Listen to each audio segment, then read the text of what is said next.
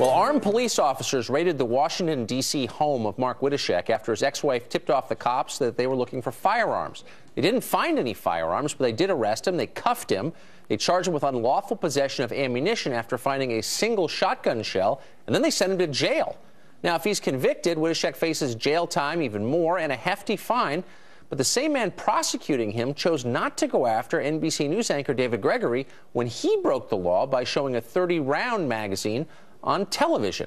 Mark Witteshek joins us now live. Mark, thanks a lot for coming on this morning.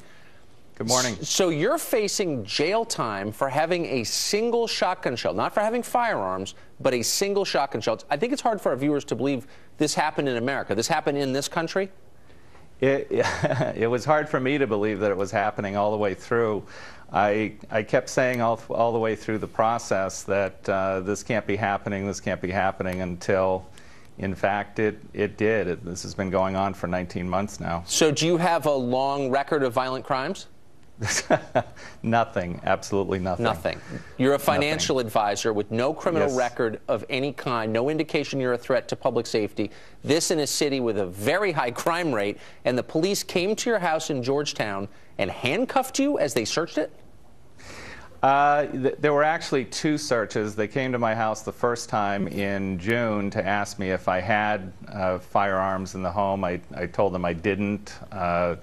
They searched the home. During that search, found no firearms. They went back and got a search warrant and came back in July and raided, a SWAT team raided my home, came in, threw me down on the floor, threw my girlfriend down on the floor, held guns to our heads, handcuffed us.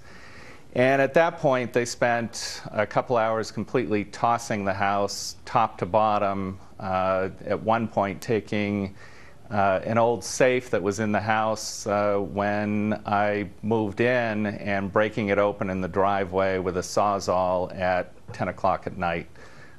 Finding nothing there, they found a shotgun shell on my desk from an old hunt. It was a souvenir from an old hunt, a non-operable shotgun shell, and that's what they ultimately arrested me for. So the shotgun shell isn't even operable.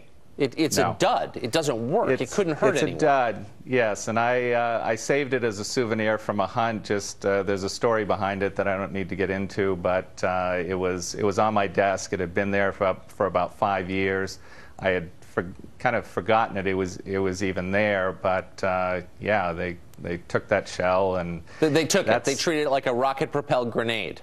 Yes, essentially, yes. So you're facing, it's funny in a dark, perverse, grotesque way, the police state stuff like this, but the truth is you could go to jail for real over this. Are people coming to your aid? Are you being defended by any Second Amendment groups? Are you out by yourself? What's the status? I have a criminal defense attorney who's been excellent in this entire process. At this point, we've had 8 court hearings over this issue. We have another one coming up on February 11th. I do have an attorney who was one of the attorneys in the Heller case, the only case brought before the Supreme Court on a Second Amendment issue, and yes, he's helping me on that issue. Well, and I'm certainly rooting for you. I'm sorry we're out of time. You really are a victim of gun control gone completely crazy. Mark, Godspeed, and I hope you'll come back and tell us what happens. I will. Thank you, Thanks. Tucker.